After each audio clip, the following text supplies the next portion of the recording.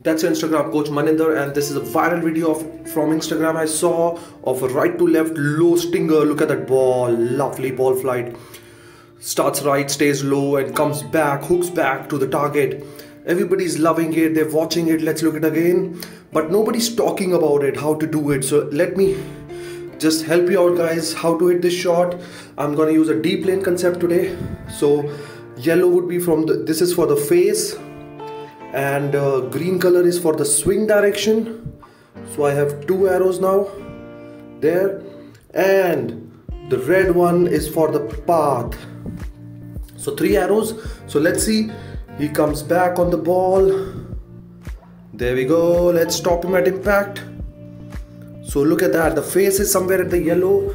The path, the swing direction is the green. The swing direction means where his body is swinging, where is the club swinging from the release area to the follow through area. So from this area, from this path to this path, the club is going somewhere on the green area. That's called the swing direction, and it's good into out swing direction. That's nice. And then the red, why is the red and the green different? Because as a golfer we just think that if we swing right, if we're swinging 2 degrees right, suppose the green arrow is 2 degrees right, that's it, that's into out. But trust me, the overall path is the red line. So what is the red line and why is it even right to the green? So the red line is the overall path, because if you come from into out swing direction on that green arrow and you're also hitting down, so we also have to see how much down he's hitting. So he's making sure that he hits down, because he's very intelligent, because when you hit down, the green arrow goes further to the right. The more down you hit, more the path goes right, and more up you hit, more the path goes left. So he wants to hit a big hook from the right. That's why he hits it down around 4 to 5 degrees. Look at that. So what he does for that, he stays over the ball in the backswing, he stays centered. Look at that, he's staying centered. Amazing weight transfer. Look at that hip turn, and look at that spine staying still over the ball. And then he comes with good lag, good right elbow position from the inside, and he hits with a lot of shaft lean. So he's hitting about 5 degrees down. That's why that green arrow goes further to the right and it becomes the red arrow about 5 degrees into out. So the resultant path is the red arrow and the face is about yellow. So ball always starts on the face.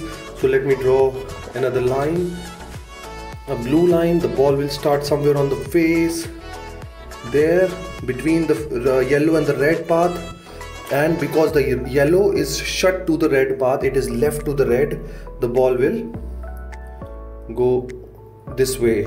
The curvature will be this way. So remember guys, the face starts the ball, the face sends it, and the difference between the face and the path bends it.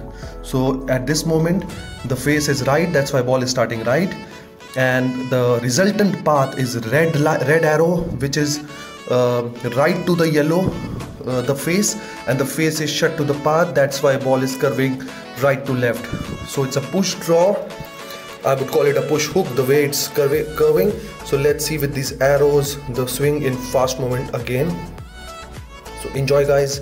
Yellow is the face, green is the swing direction where he's swinging, and red is the resultant path when we combine swing direction and how much down he's hitting. So if he's hitting, suppose that swing direction is 2 degrees right plus 2 and he's hitting 3 degrees down, so the resultant path will be around 5 to 6 degrees right. So let's see the shot now.